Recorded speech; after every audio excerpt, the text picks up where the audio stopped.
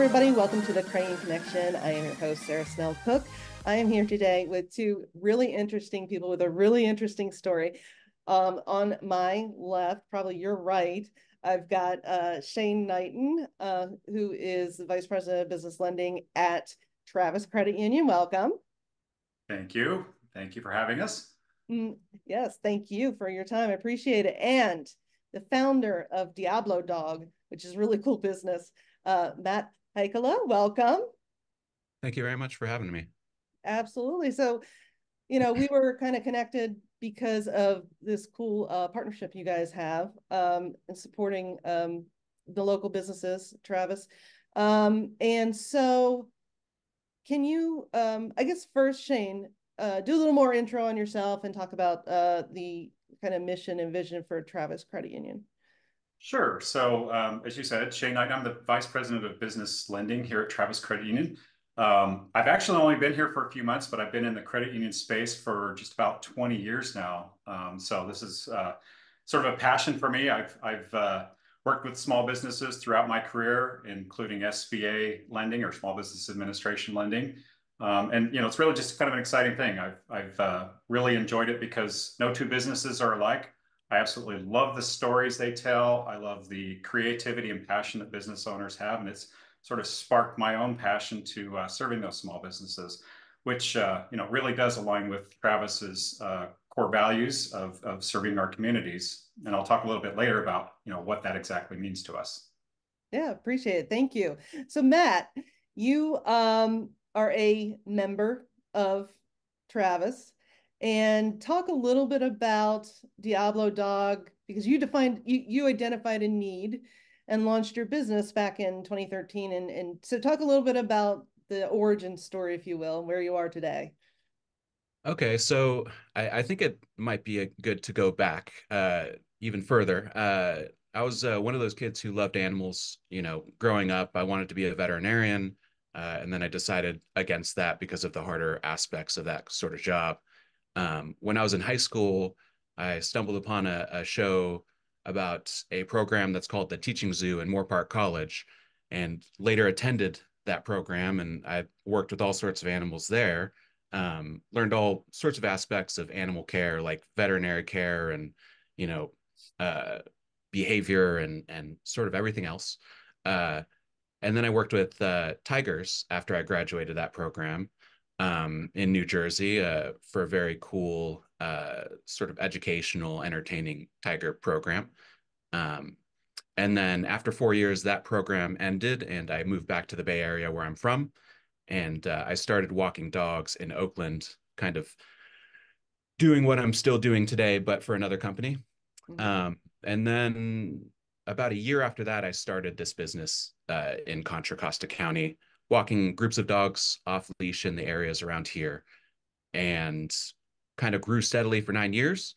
And then a year ago, I decided to open up a storefront in Martinez and diversify to pet food and supplies, as well as dog training and dog grooming, uh, which is kind of what Travis helped me do with a big loan. So, yeah. Yeah, you sound like my younger child, loves animals, could not do the harder aspects of the veterinarian type job for sure.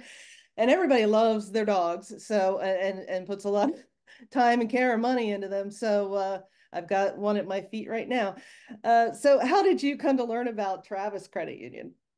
So when I moved back to the area, I needed to have a local bank, and my dad was always big into credit unions because of the lack of fees and sort of the local aspect to them. And so I did some research and walked into a Travis Credit Union and opened up a personal account. Later on, I opened up a business account, and I've just sort of done a lot of my banking, personal and business ever since then. Awesome, a convert to credit unions. Yeah. So yes, Shane, similar to you, I've been in credit unions almost 25 years now, and so they kind of suck you in once they get hold of you. So how long has Travis Credit Union been into business lending, and how important is that to the success of Travis? Here I am asking the VP of business lending. But Well, what I personally think it's very important, Sarah. Yeah, so Travis has been in business lending for coming up on 20 years, actually. And obviously I wasn't here for that, but it's about the same time a lot of credit unions just started getting into that. And I would say in terms of the importance of its success to our credit union, look, small businesses are the backbone of our economy and our communities. So if you think about it, here in California, there are about 4 million small businesses that employ nearly half of our workforce. And in fact, for the last 30 years or so, small businesses have generated about 2/3 of net new jobs. So with community focus being one of our core values, and uplifting small businesses within our communities is very much part of our DNA. Yeah. And so, like, when you're making loans, like, what types of loans are you generally talking about for business loans? Are we talking $1 million condo buildings? Are we talking, you Yeah. know, lawnmower loans to a landscaper kind of thing? My short answer is yes. So I'd kind of just give you an industry overview real quick, and I think it'll contextualize this. Credit unions, by and large, we've been primarily focused on commercial real estate. So that's about 90% of the total portfolio. But when you sort of look at what's happened since the pandemic and Paycheck Protection Program, you've seen a lot of credit unions start shifting into that small business segment. Travis, we've been an SBA preferred lender for years. So we do SBA loans, equipment loans, everything from that $50,000 working capital loan up to that $10-20 million commercial real estate loan. Mm-hmm. And so, what did you think? Or I guess you weren't there when that came in for the loan, but let's say you were. Somebody comes in and says they want a business loan for a dog walking business and dog care business. How do you approach that as from a risk perspective, all the different things that credit have to think about? Well, I think, as I mentioned earlier, each business is different. And I just, you have to dig into the story. I think Matt's business is very representative of what many of the small businesses within our communities look like. Not only do they provide, services that are in high demand, but they also contribute to the economic vitality of our communities. So, in the 20 plus years I've been working with small businesses, I've developed a deep appreciation for entrepreneurs who have the courage to go out and pursue their passion and their dreams. And in terms of working with borrowers, I love being able to work with people who have that entrepreneurial spirit, that passion, that creativity. And partnering with Matt's business to me was an opportunity for the credit union to not only help him, but uplift our communities as well. And so I just find the work overall very fulfilling. Yeah, and as a small business owner, it's so difficult to get credit, especially in those very early days. So, Matt, how has it been working with Travis Credit Union, and what do you think has been the credit union's contribution to Diablo Dog success? It's been great. I've worked with Travis for personal and business banking for, I believe, like something like 13 years. I've gotten personal and business loans, car loans, and even the PPP loan uh, through Travis. And the loan I got through Travis last year was vital to starting up this storefront the way that I wanted to. There's no way the space would look this nice. And there's no way we can kind of provide all the different aspects of the business that we would have wanted to without getting that loan. So yeah, it's been huge. Yeah, so talk about, you mentioned a little bit, but talk a little bit about how you've expanded the business from dog walking to what you're doing now. Yeah, so when I first started the business, I had a little bit of experience with kind of doing the off-leash dog walking thing, and we were kind of there was some competition, but not a whole lot in this area. And so we were able to kind of grow steadily over the years. And I have the animal training background. And so eventually I wanted to sort of add that. But if you're going to be training dogs, you need to have a place you could do it out of the elements. Um, and so you need a storefront or, a space. And then, we also kind of saw a need for grooming as well because, the dogs are out there getting dirty and it'd be nice to also offer that to our customers. And then the pet food and supplies was actually a happy accident because of where we were going to rent. Zoning said that we needed to sell things. And so we decided, well, let's sell everything, let's sell a variety and kind of make it a real pet store. Mhm. And so obviously the costs sort of got really big. We had to make changes to the space in order to accommodate grooming, especially. Um, and then just to make this place look nice. And so, Travis's loan was, you know, uh, yeah, there's no way I could have done it without Travis's loan. Yeah, there's a lot of things people don't think about, like inventory and equipment and stuff that all adds up, even if some of, I mean, not to mention the space. I can't imagine what it costs there in California.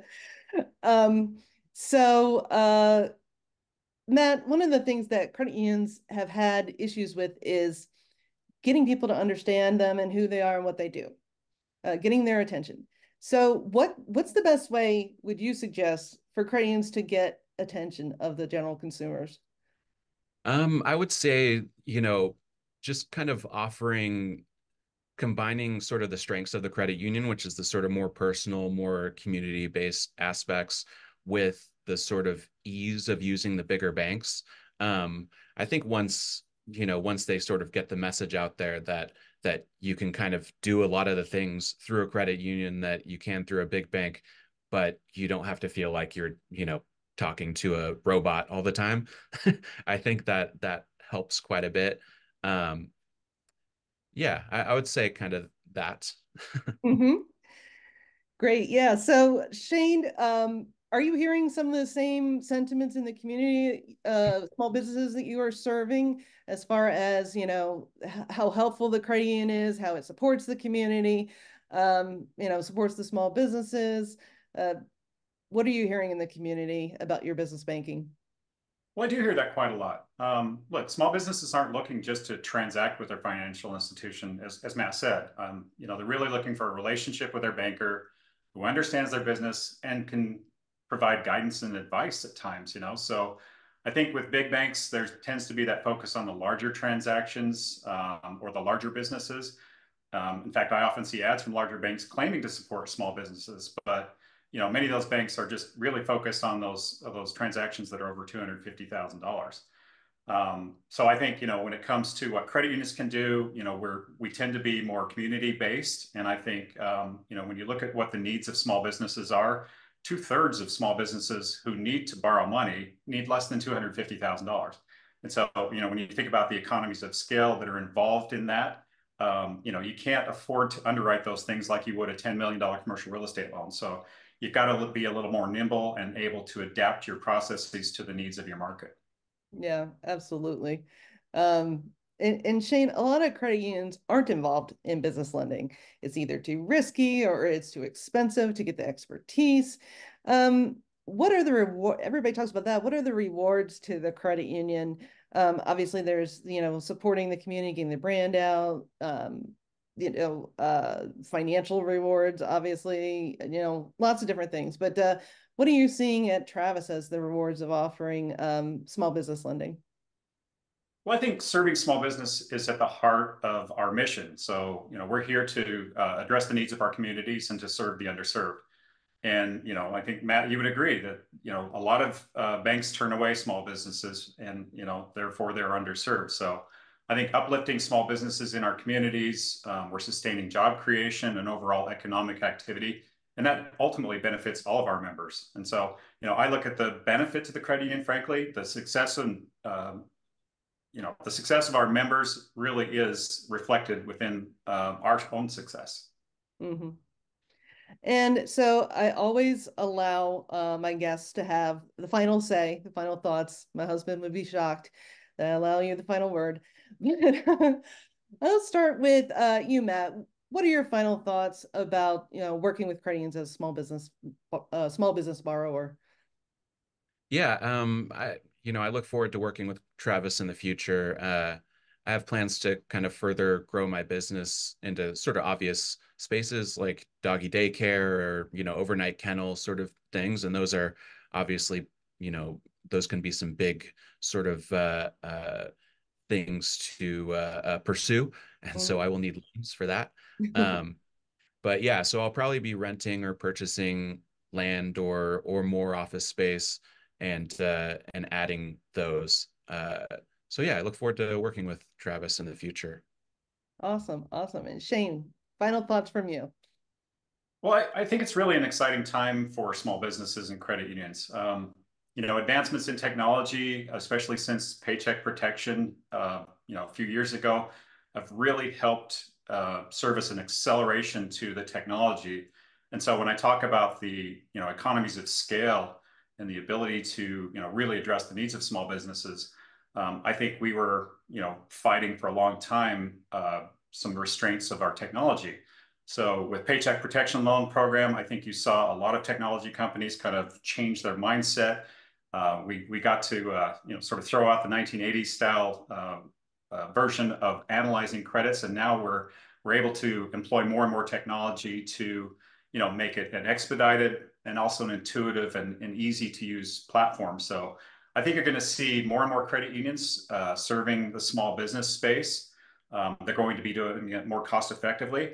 And I think, what once took weeks to approve a loan, we're now down to days and soon hours and minutes. So I think ultimately these developments will help credit unions further fulfill their missions and help serve these underserved businesses within our communities. Absolutely. That's great to hear, Shane, especially the technology piece. Well, thank you, Matt and Shane, for joining us today. I appreciate your time. Thank you very much.